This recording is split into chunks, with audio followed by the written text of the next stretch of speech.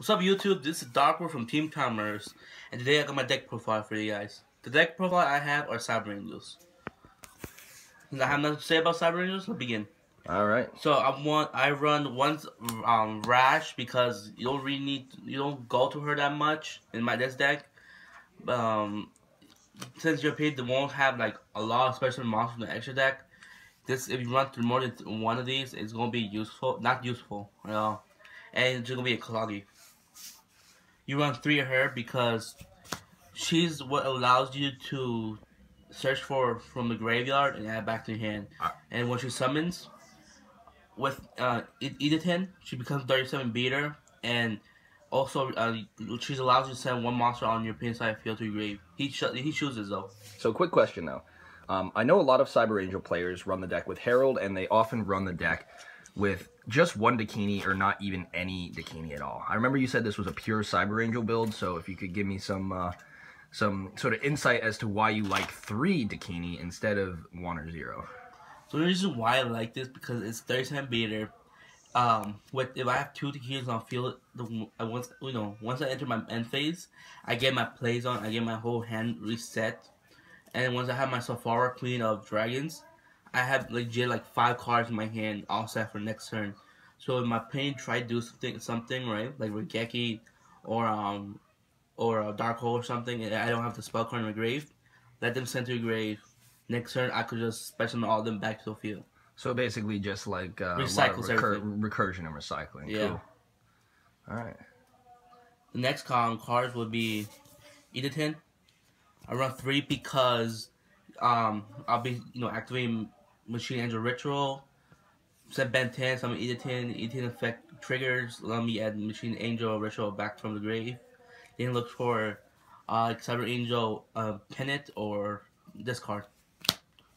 And this card is the main card that goes first in the second phase to go into her. The first phase will be sending her to your grave, Ben 10. Ben 10, you need to run 3 because she's a searcher. You need to search as much cards as possible for certain cards. So any cards I use to search for this card, use her effect for, either add her or Honest Twin. So random question though. Have you ever actually used Ben 10's first effect to attack over a monster and inflict the defense points and damage to them?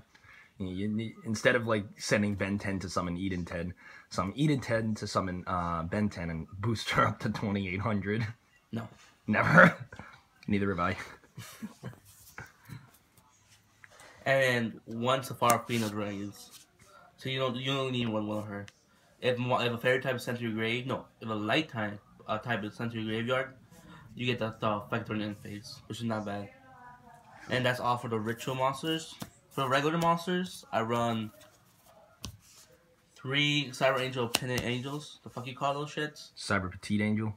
I call them gumballs. So 3 gumballs. So the 3 gumballs, the main card you want to run 3 because you can use Cyber Machine Angel Ritual.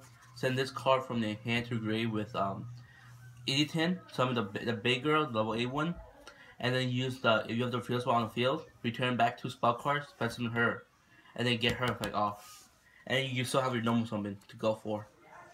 So I mean, since her effect active when she's special summoned, you can normal summon a monster that says, let's say, oh, this card, Manju, get his effect off. The only reason why I run 2 because I'm more likely to use them than these 2. Oh, gotcha. And I go into her more than this. 2 nonsense. I want to run 3 because it's just too cloggy and it's banned as well. And limited to 2, what sucks. For spells, 3 Ritual Sanctuary, the field spell. You run 1 of 3 because when you activate it, you can discard spell card from your hand. Then you could get either a spell card from your deck or a ritual monster. And then the second effect is that you can return any number of spell cards from your graveyard and special a monster from the graveyard equal to that with the level of that how many spell cards you return. So return 6, special a level 6 monster. 3 Machine Angel Ritual. Why? Because you need to. That's why. If you don't have it, then you fucked. I think there's a lot of recursion in this deck anyway, so you can always recycle them back. Preparation and rights. You run one. Well, you can run 6 of them, but Konami said you only need allowed to run one. Listen to bullshit though. One preparation. Yeah, it's because of Necros. Since I only run Safari Queen of Dragons, I only run one of these. So, question though, because you only run one Saphira.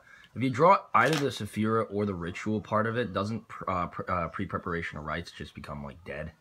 Yes. Is there any way that you can use it? Yeah. Ritual Sanctuary. That's why I run 3 this. Because if I had the 2 cards already in the field, then I just use this card to discard the grave and get the special effect off. Yeah. Kind of good if you're running like terraformings and stuff too. It's it's the same sort of logic as running a field spell that can discard dead terraformings or just cards in your hand you can't use, right? Yeah. All right. So since I have there's this card I added to the deck because in total the whole deck is 40, but I was missing 1 card and I'm gonna go up to 39 cards. I had 3 MSTs and everything, and I couldn't think of other cards that I could put in. So I just added this card from random. I might take it out because I'm not sure what to put in, but for now, it's somewhat working, honestly. That's super interesting. It's technically, like, I'm curious because I saw this in the deck when you were running it. I've looked at Rituals Foregone. It's kind of like the version of, I guess the Ritual version of Instant Fusion, which, of course, everyone knows now. But Ritual Foregone's effect states that it's... I think you special summon any ritual monster from your hand. So even if it's like a -2, do you ever find yourself using it for like exceed summons or for like kind of basically? And the fact that this is just pure Cyber Angels, I don't run any disease. Yeah. Which I should honestly, but whatever. Okay. 3 MCs. Why? Because I'm too poor to actually afford a Twin Twister. Would you run Twin Twister if you had it though? Yeah, I'm gonna run 1 Twister, Twin Twister. I'll take this card out and one Twister, Twin Twister. Because in this deck, you need all the monsters and you can't discard them to the grave. Yeah. Unless it's like that gumball. Yeah, it would be worth it. 2 Dark Holes. Why? Because I'm playing like a couple of days ago. I was playing with somebody with the Thunder deck, like Watts deck. And he had like 2 monsters. I couldn't do shit. Oh, those hoppers. That creates a hoppers, big lock right there, man. The fucking hoppers, though. Yeah, I can't.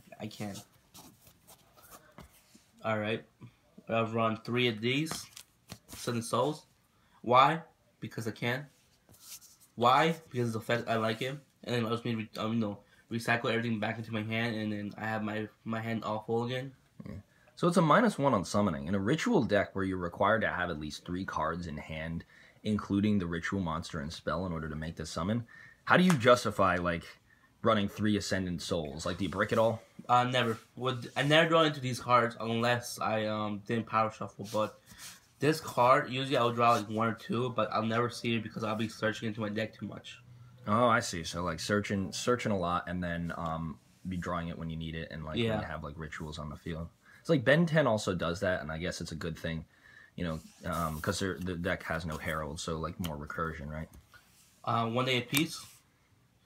So if I do end up breaking and have this card, I got that 1 extra turn to do something.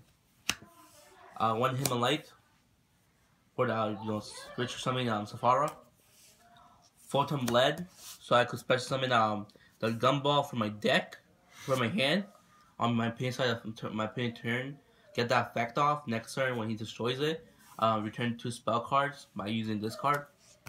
Special the Gumball and add a ritual monster or a spell card. Oh, interesting. More combo plays. Monster Reincarnation. Discard a freaking Gumball. Get my Ben 10. Gumball. 8 Terraformings because I need to get the ritual card and everything. Nah, just 2. All right. And that's it. Per deck. So that's it for the Cyber Angel deck. Anything else you want to say? Dark Wolf for the win. Dark Wolf for the win. I'd like to thank you guys for watching Team Time Riders Dark Wolf Cyber Angel deck. If you like the video, please remember to rate, comment, and subscribe. And as always, stick it to Team Time Riders for more great content just like this. We'll catch you guys later. Peace.